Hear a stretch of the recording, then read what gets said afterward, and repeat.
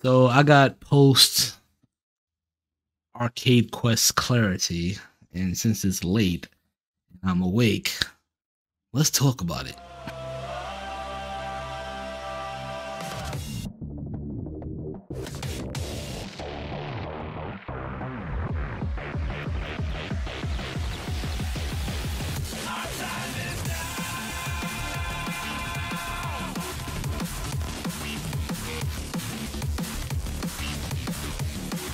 What's up, gamers? Your boy Beast Gamer Kuma, and I have to give a shout out to CyberRank 10 and some other of my friends in the fighting games community for putting this mind bullet in my head that just made me go to bed and I couldn't go to sleep because it just kept on nagging at the back of my head.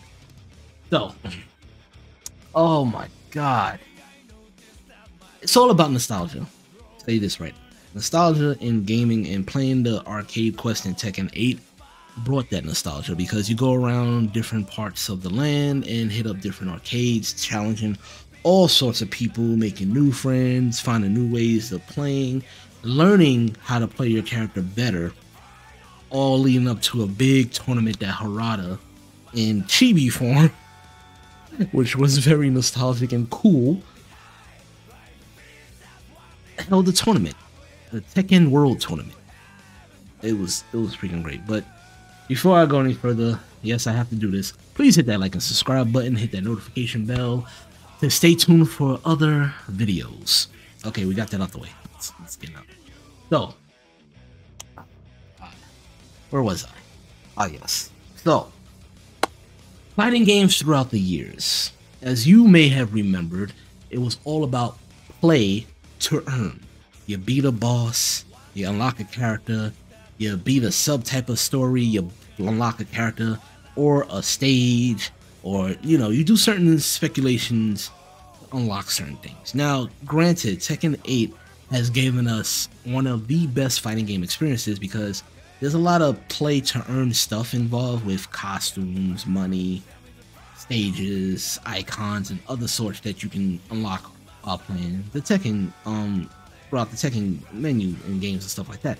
Street Fighter 6 was also near perfect with 3 games in one, where you had the story mode, you had World Tour mode, and then you had Battle Hub. Now, what makes it near perfect is always the question. And I know people's like, why don't you mention Mortal Kombat 1? Because honestly, I didn't pick up Mortal Kombat 1 because I didn't really like what they was doing with that one. I did like Mortal Kombat 11 for the most part. But even that was it brings to my point about how all these different transactions happen within fighting games, and I had to go back to the memory lane to figure out when did this really become more of a thing. And I'm starting to think it was with Dead or Alive series. I think Dead or Alive 4, Dead or Alive 5. We started more of the whole season pass and buying other content, be it vanities and stuff like that. It was just like, why did Arcade Quest give me this revelation? Well,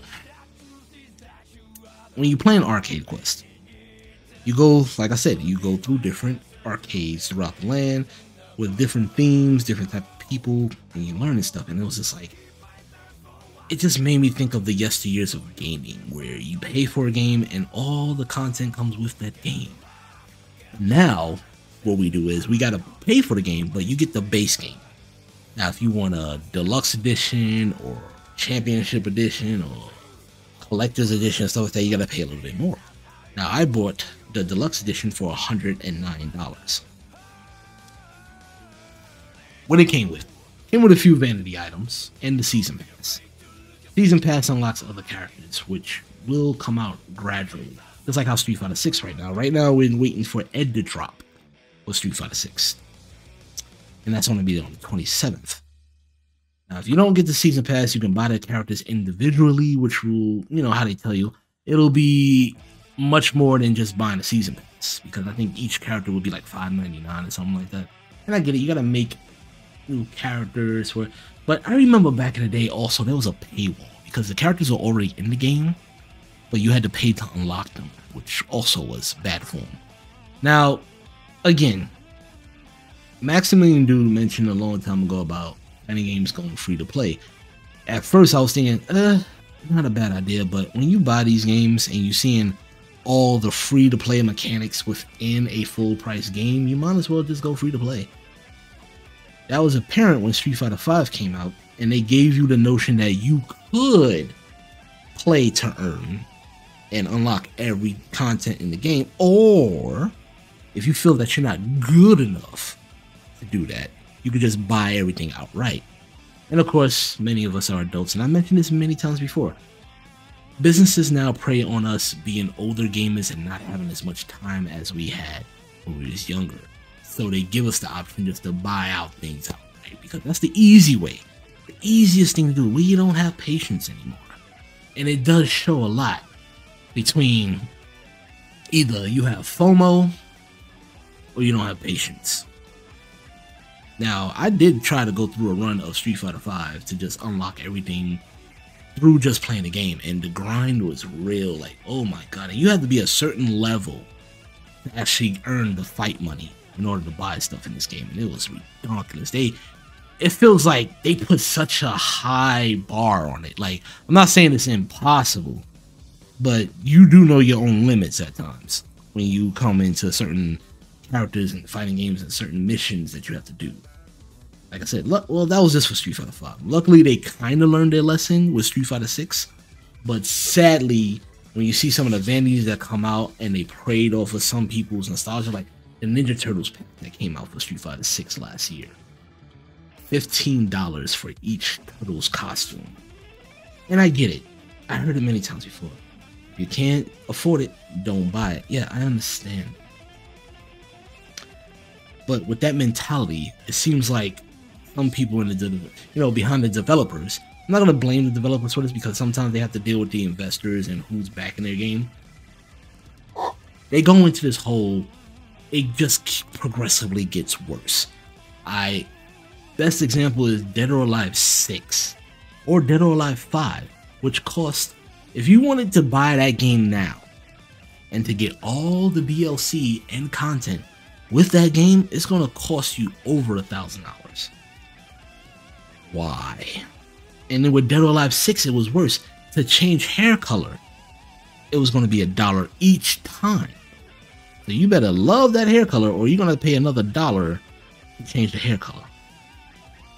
And then don't even get me started with the different season passes that were like $80 or $90 plus between all three of them, and you still couldn't even finish the game. The regular story mode of the game, which raises a lot of questions. So this is why I say this game, like right now, even Tekken 8, it's beautiful. It's a great, fun game, but it's only near perfect. But I just kept on thinking, like, what would stop these developers from doing season pass? What if they just put everything in the game? Would it hurt their business that bad? Like, you could probably still do the deluxe edition, but just put everything in the game. So we can just unlock the characters. Because I already know for a fact, well, that's not really fair to say, I don't know. I'm not going to be that guy. You already announced that Eddie Gordo is going to be coming.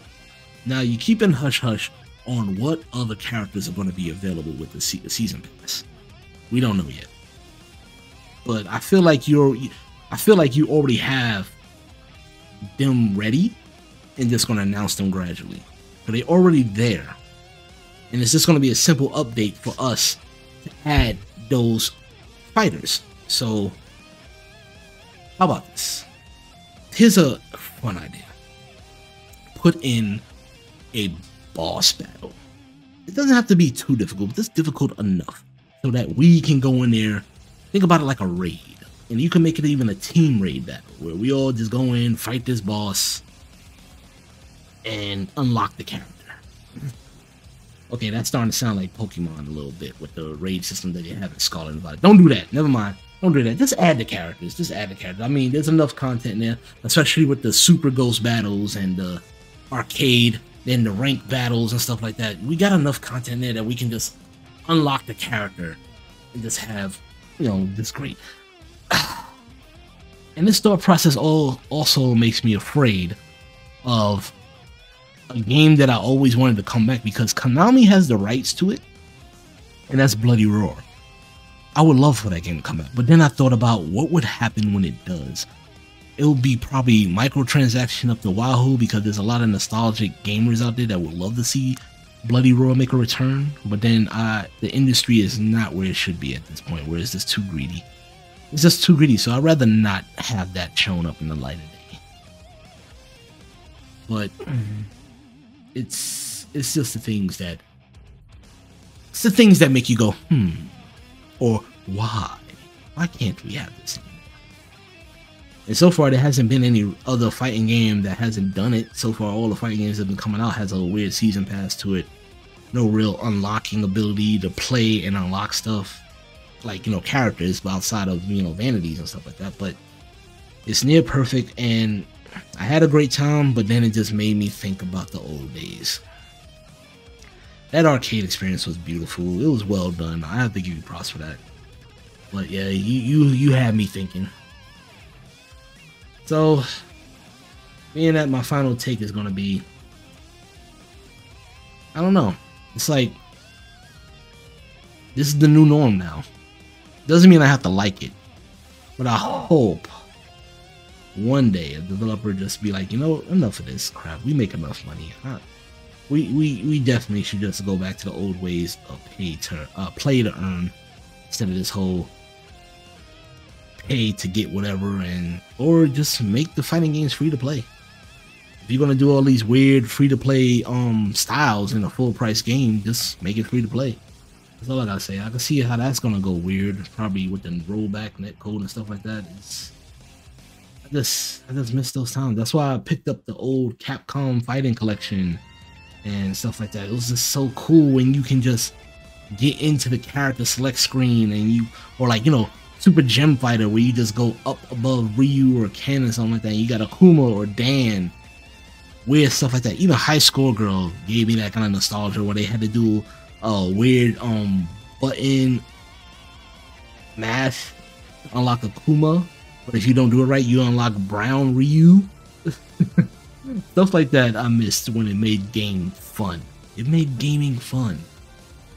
Like I said, so you're near perfect, but you just missed the ball just slightly. Well, that's all I got right now. It doesn't matter. You just have to roll with the punches. Just hope y'all don't get, you know, worse. Like, you're doing something good right now. Keep that same energy. As always, be stout.